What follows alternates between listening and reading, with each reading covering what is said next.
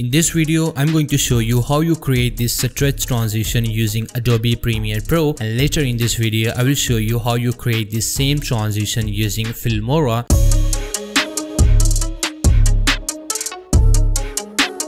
So I recently uploaded video where I gave 10 free transition and people are really curious to know how I created all the transitions. So here is the proper tutorial how we can create the stretch transitions. If you not get this transition pack till now, go ahead and check it out, link in the description below, and also you get the card at the upper right corner or somewhere else. So here we are right inside of Adobe Premiere. You can use any version of Adobe Premiere. So here we have two different footage. I got this footage from Pixels. You can also get the link in the description below if you are interested. So the first thing you need to do is to create an adjustment layer. We use an adjustment layer because later if you need any changings in your transition, you can done it easily, right? So I just want to make this transition around 12 frames on each side. For counting these frames, you just need to hold Shift, right arrow key, and here is the 5 frame we are moving. So we need to move it twice like that. Here we have a 10 frame per second on the right side and just 2 frame like that, right? We just need to make a cut right here by press Ctrl K and delete this because we don't need it. Just go back 2 frames and hold Shift, left arrow key, and here we are at the mid, right? Now hold Shift, left arrow key, here is the 10 frame and 2 more frame. Make a cut by press Ctrl K, delete this extra layer, and here we just go back to our mid, right? We just need to add a marker right here because we need that marker later. So we actually need 3 different effects to create this stretch transition. So the first effect is offset, right?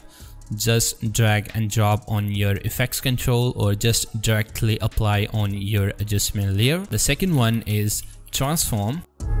Here you go, just drag and drop. And the last one is directional blur. Now let's start with the offset. So here we have a shift center 2. So I'm just need to go back to the very first of my adjustment layer, make a keyframe right here, and go back at the end of my adjustment layer. So I'm just little big move back from my adjustment layer to see how we can do that, right? So I need to make it align like that. You need to increase these horizontal values and make it fit like that, but it's not a professional method to do that because as you can see we have some little errors right here. So I'm just move back. So we also know that our sequence is actually 1920 and 1080p, and we have a horizontal value is 1920, right? So we just need to add 1920 plus here we have a horizontal value which is actually 960. So we just need to add a 960 with your horizontal value of your sequence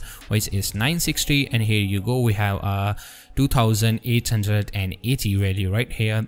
So we just need to change it to 2088 0, right? So here you go, we have a perfect value right here. We don't have any error right now. So here you go, we have a perfect value. There you go, we have some slide of videos right here. So it's just feeling lagging, so we need to make it fix. So here we just click on a drop down menu, select all of these keyframes, and here we just right click and go to temporal, and here we got an ease in. So go again and just select ease out. So here we have this curve. So make it steep like that. Make it this point meet at the very mid of this our mark, right, like that. Here we have, and here you go, we have a slide transition. So we just need to go to transform right here, and here we just need to work with scale width, right? So we just need to make a keyframe right here, and you can change its width value between 180 to 200. It's actually on your taste, but in my case 120 is perfect for me, right? So we just need to go back at the very first of our adjustment layer, change this width value to 100 because we want to make from nothing to 190, right? So just at the end as well and change this value to 100 to make it simplifies, and here you go. But it is little bit not smooth as well, so we need to select all of these keyframes as we done before, go to ease in and again ease out, and here you go. To make it a little bit clear, we need to make it bigger like that, and here you go. Now we just need to make it line like we done before and make our strip here like that. It's a perfect way. Right, it's working really great. Now the next step we are going to do is to add some motional blur, or you can say directional blur, right? So we need to make it at the very mid and add some blur. So 50 is really perfect for me. You can change according to your requirements. So here you can see our blur is just coming from up to down or down to up. But if we can change this direction, it just change the direction of our blur.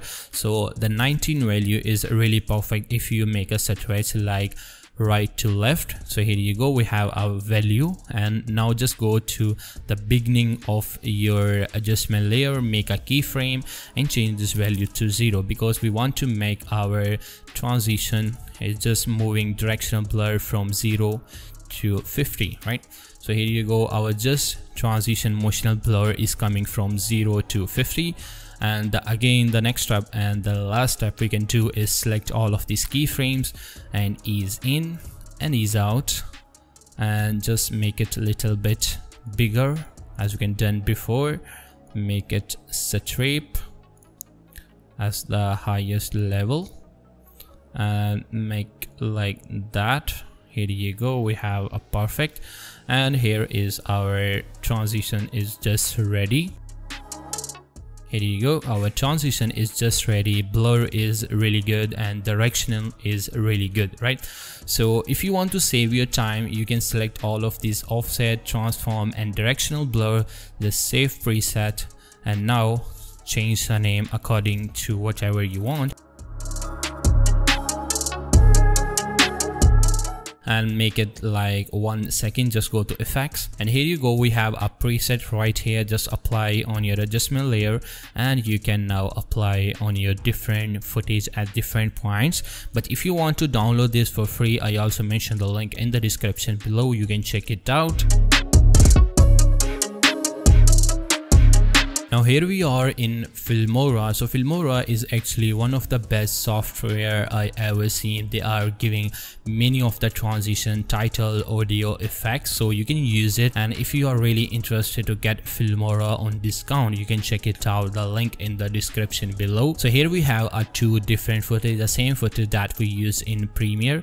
So all we have to do is just go to transition, and here we got an option of 3D, and just open it, and it takes some time. And here at the bottom we got a box turn transition right here. Apply on your footage between two of your video, open it and just change this duration to around 24 seconds. That is actually 1 second.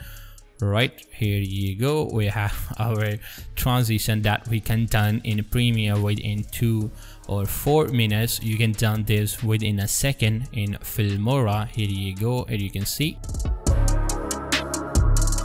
like that. That's a beautiful transition you can apply by just one click, right? You can also explore some other transition using Filmora. I also mentioned the link in the description. If you go with my link, you get some discount on Filmora buying, right? So Filmora is one of the best software if you are a beginner or you don't have much time to create a transition for yourself, for some others. You can use Filmora and done your job very fast, right? So here we have some titles, audio, stock media, effects as well. So yeah, that's all for today's video. I hope you like this tutorial. If you like this tutorial, give me a big thumbs up and comment down below. If you have any question about this tutorial, please let me know in the comment section. Thank you so much for watching this video. I will see you in the next one.